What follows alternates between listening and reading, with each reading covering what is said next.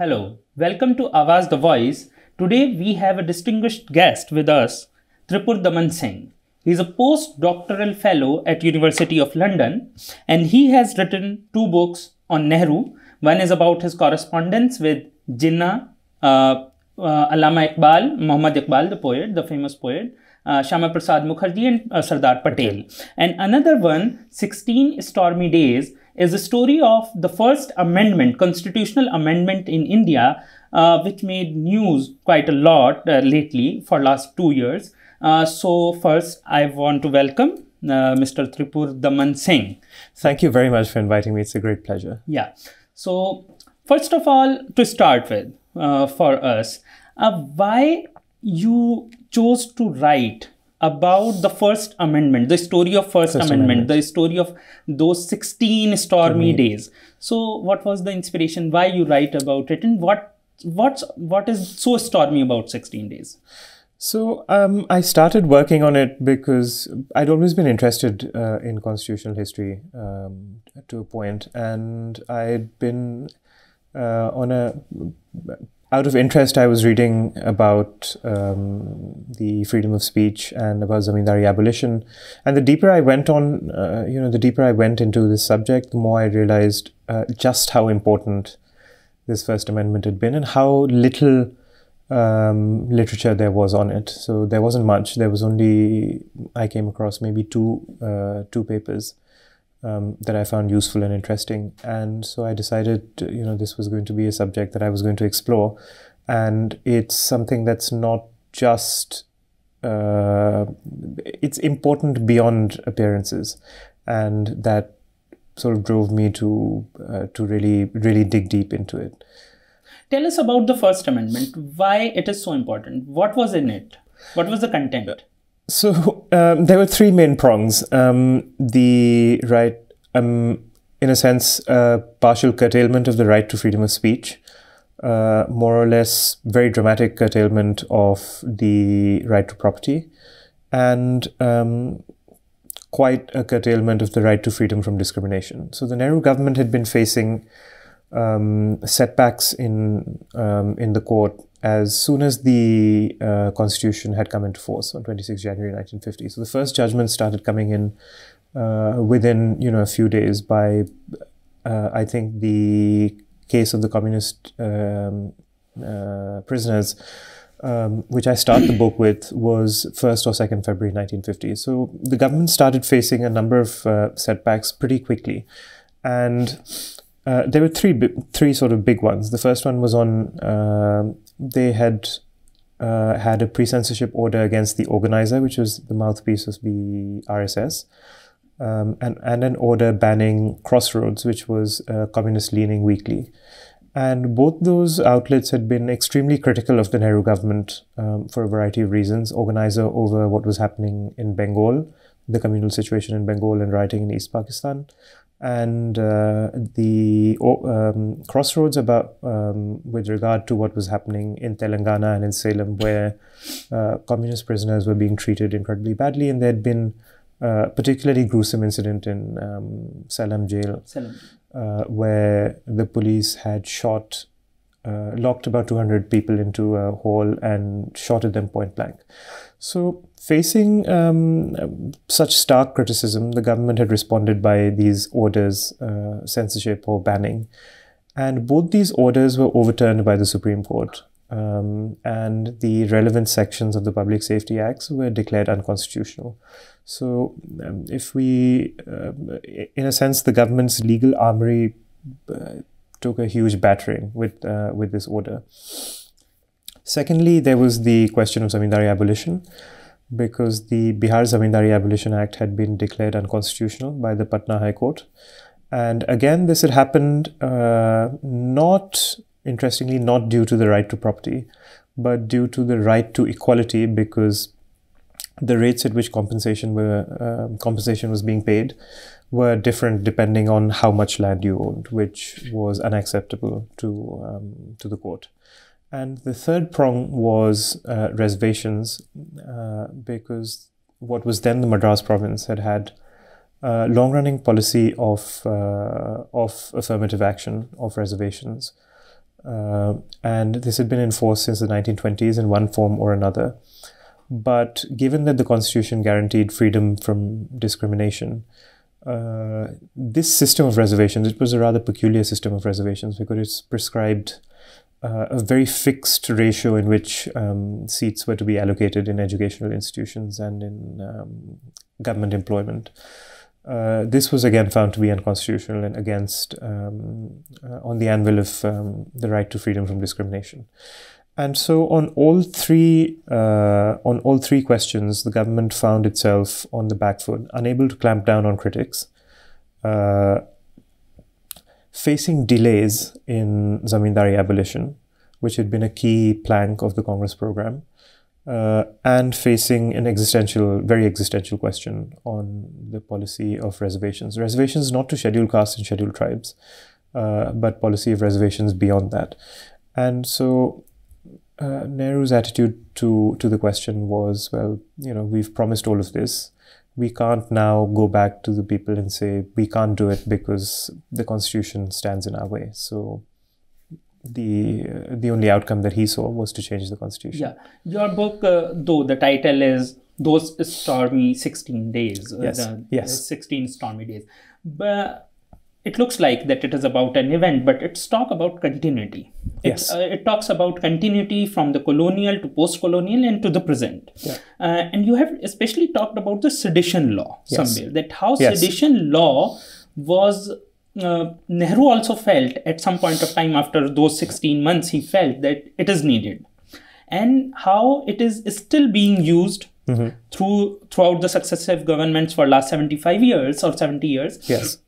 It is being used by the state against the people, and before that also. So how do you look that this continuity, why the government thought that it is so important for them that such laws and the curtailment of fundamental rights, what was exactly the problem with the Constitution, the original Constitution, how it guaranteed fundamental right and how it was changed during the First Amendment, and what are its implications on our present? So again, I mean, the question before them was, some like Sardar Patel felt that many of these rights were an outcome of irrational exuberance during the process of writing up the Constitution or the process of drafting. For the government, the question was that they wanted these laws in the legal armory. That was, the first consideration. Whether they used them or didn't use them was, a question to be decided on later. As Nehru keeps saying, you should trust Parliament with these powers. The second was, of course, many of these leaders had lived through quite a turbulent period with partition and the associated violence. And so there was a feeling that these sorts of extraordinary situations might recur, and to deal with any sort of recurrence of an extraordinary situation like partition, or at that point there was a raging rebellion in Telangana. There were ongoing questions about the Northeast. You needed these kinds of quite draconian legal tools, and so they felt that these were the tools that were necessary. And as far as Nehru went, Nehru's idea, right from the outset, if you read the very early debates of the Constituent Assembly, or when Nehru presents the Objectives Resolution, he repeatedly makes the point that this is a constitution to feed the starving millions and clothe the naked people and so on and so forth.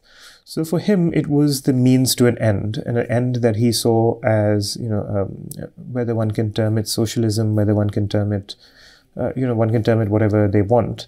But for him, there was this end. There was a pathway towards that end.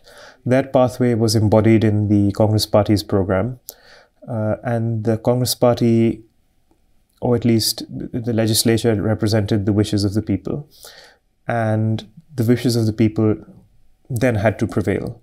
So it was a very expansive vision of parliamentary sovereignty that he was presenting, and in his view, actually, the legislature, and given the dominance of the Congress Party and the executive within the Congress Party, in some ways the executive was dominant. There was no question of equality between the three, organs of state, as we call them. You've just talked about Sardar Patel, and you have written about it, that it is one of those rare occasions during 1947, 48, 49, and 50 when Nehru and Patel were on same page. Were they? Yeah. I don't think they were on the same page. They were on the same page when it came to the question of freedom of speech. Yeah, and it came to the question of the press and things. And I think there they were. There was it represented a sort of rare consensus. And you mentioned continuity in your previous question. This was again more or less a kind of continuity from the colonial period, because the ultimate belief was that society had to be guided and controlled by a kind of superior intelligence in the state. And so, that couldn't be done without having access to these quite draconian legal tools. And so, Patel called it irrational exuberance. Nehru, in later criticism, says we can't have, we can't tolerate a situation where, we're being criticized or we're being bullied by public opinion. So, they're coming to it from slightly different angles, but they're meeting at the same place. So whether the reasons that they want it are divergent, but they both want it for one reason or another. And also you have talked about it in your book also, that somewhere Nehru was putting his manifesto over the constitution, Yes. Constitution or constitutionality, as we say. And he was, you quoted a few people, that he was quite a dictator at this, that he wanted his whole Congress plan to, supersede something like constitution. So please tell us about that, how it was and why it was so needed. Well, I wouldn't call him a dictator. There are others who did. Yeah, you quoted a few people. I quoted several people, and there was, including one of his critics, the socialist politician Jayaprakash Narayan. And at some point, even John Mathai, his former cabinet colleague, accuses him of having these sorts of authoritarian tendencies. So, but I wouldn't call him a dictator, because one thing that Nehru does is he doesn't short-circuit process. So, cabinet meetings are held, everything goes through the cabinet, it goes through committee stage. May I just intervene into it? You just said he didn't short-circuit the process, but you have also talked about that how ordinances were used time and again, and people have objected. The speaker has objected. Mavlankar has objected. So, then why are you saying that he wasn't short-circuiting this whole process? But the thing is, the Constitution gave him those legal tools. Now, I do not agree that the Constitution should give a legal tool such as an ordinance to a government. India is the only country, one of the only countries in the modern world where the executive has the power to legislate, right? Through ordinance, and the executive, a government can create a law without calling parliament into session. This is a kind of power that in most modern democracies, this power doesn't exist without a declaration of emergency and so on and so forth. So, I'm making a very technical point when I say that he's not short-circuiting process. I do say that he's short-circuiting. He's not unaware of, but he is bending constitutional morality to suit present-day exigencies. So I do say that, and I do agree with that criticism that others make. That. Whether it's the leader of opposition, S.P. Mukherjee, or the president, Rajendra Prasad, many of them feel, that the amendment is unjustified. But even if it were to be justified, the process that is being undertaken, right? So you're doing it, even though technically it's correct, the amendment is being passed by a provisional parliament without an election, which only has a single house, where the Congress enjoys, almost unchallenged dominance, and where wide swaths of public opinion, whether it's from the press or whether it's from the bar associations, whether it's from the chambers of commerce and industry, whether it's from landed interests, do not think that there is any imminent need for this. So it's a very fine line that he treads. So he does have a slightly overbearing and authoritarian temperament. He acknowledges that himself. He is in the process. So when the story of the First Amendment unfolds, he's in the process of acquiring almost unchallenged dominance both over the Congress Party and over government machinery. So in a sense, this amendment also represents that process. It represents a power grab that is going to wrest greater authority with him than had previously been, envisaged. And so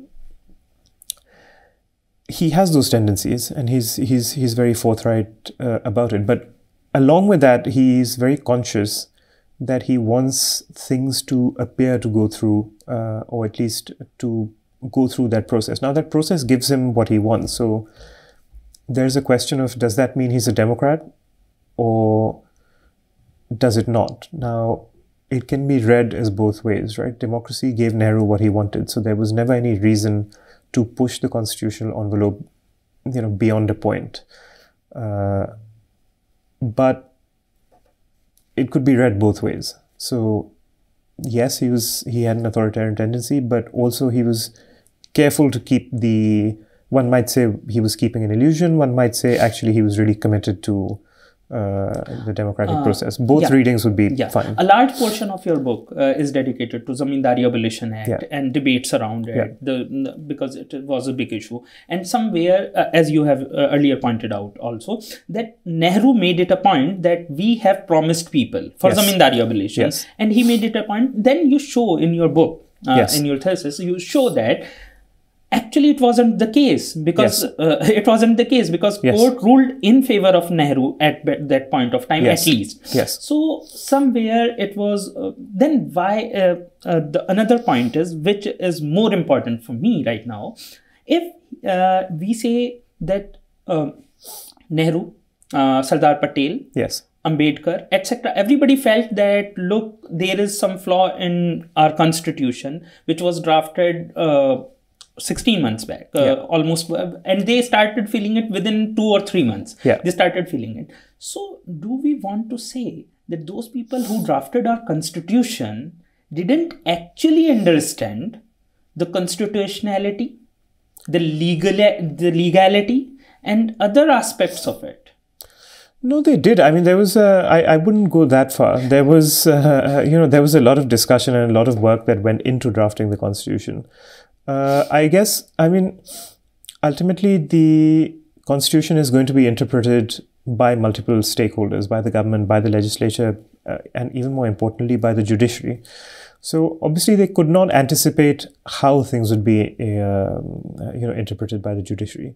But as far as Zamindari abolition goes, they were very careful in drafting the constitution because they were aware that these questions would come up. And that was the reason why,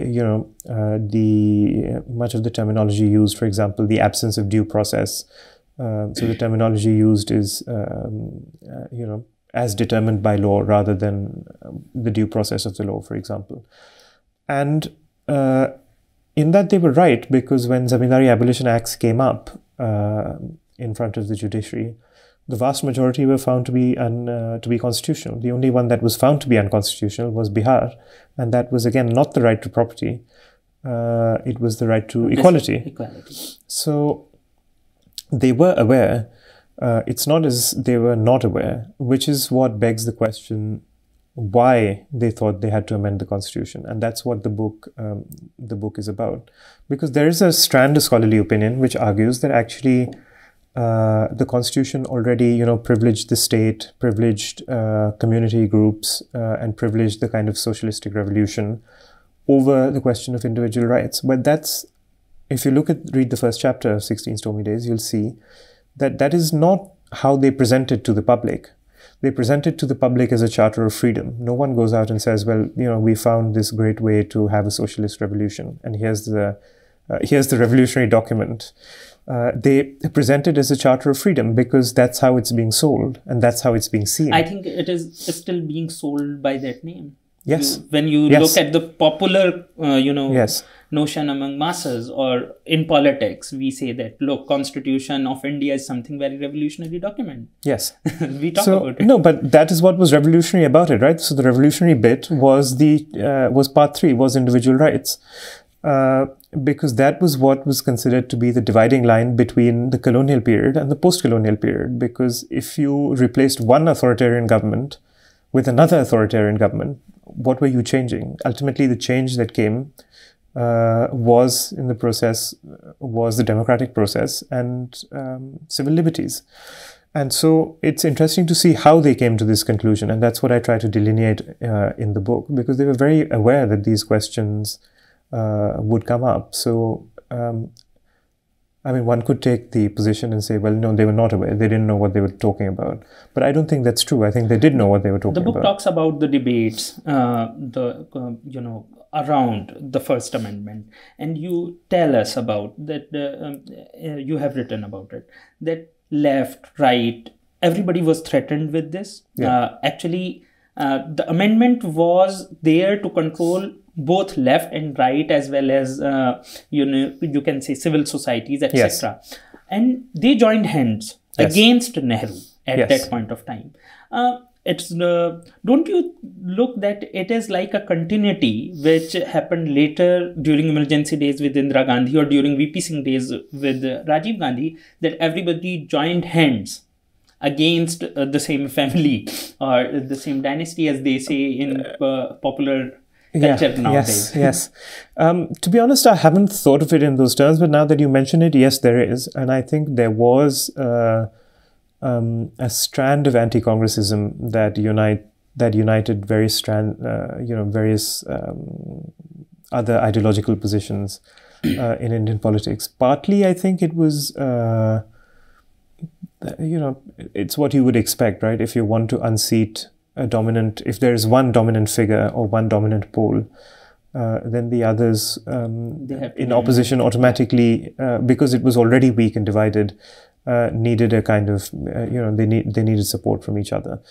But I guess there is that continuity, and there's that, you see that continuity not just in the way they unite against Nehru or Indira Gandhi, or later against Rajiv Gandhi in the VP Singh experiment, but you see it also, I think, in thought process and other things, because there have been, in workers' movements, for example, the trade unions and workers' movements from both sides of the spectrum have collaborated in multiple efforts, and in thought process and ideological positions as well. If you think of something as fundamental as workers' rights, or think of something such as economics, there had been a large degree of overlap between the communist left and the sort of BJP right during the time period of, look at the prime economic thinker for the RSS BJP was a gentleman named Dattopant Thengri. And if you look at the writings of Dattopant Thengri, they're not that far off, from full-fledged socialism in a way. So there was more than just an opportunistic, I'd say, there was more alliance. There was something to link them together, and it's interesting that we see it come together first in Your book this is story. about Nehru, of Yes. course, it is. But there is another person who is like another very important person who is still talked in India a lot, Mr. Ambedkar. Yes. You have talked about him. Yes. And you have actually talked about him, that how he drafted a constitution, and then he drafted its first amendment, and then after some time after he resigned, he again took up case for zamindars. Yes. And he took a position, then he went back, then he again came in front. So how do you see his position within within this debate? How do you position him? What was this? So I think Ambedkar was, the impression that I get is that Ambedkar was not entirely in agreement with Nehru. And if you were to read later Ambedkar's speech on his resignation and stuff, he already says that by this point he was quite isolated in the Nehru cabinet, not consulted on many important matters, a kind of quite lonely sort of political figure. Now Ambedkar's position, given that, as you mentioned, he argued for the zamindars in a case, and before that for the amendment. For the amendment, and the arguments that he presents in that case are actually the opposite of what he argues in Parliament. I mean, that I could only put down to the exigencies of practical politics. When he's in government, he has to take the government side. Once he leaves it, he's happy to take a legal brief which would have him argue against his own position, which he had taken when he was in government. But actually, not just does he do it, Ambedkar comes to a point in life where he also repudiates his own constitution, where he says, I was a hack, and so on and so forth. So the arc of Ambedkar's thought is actually quite interesting.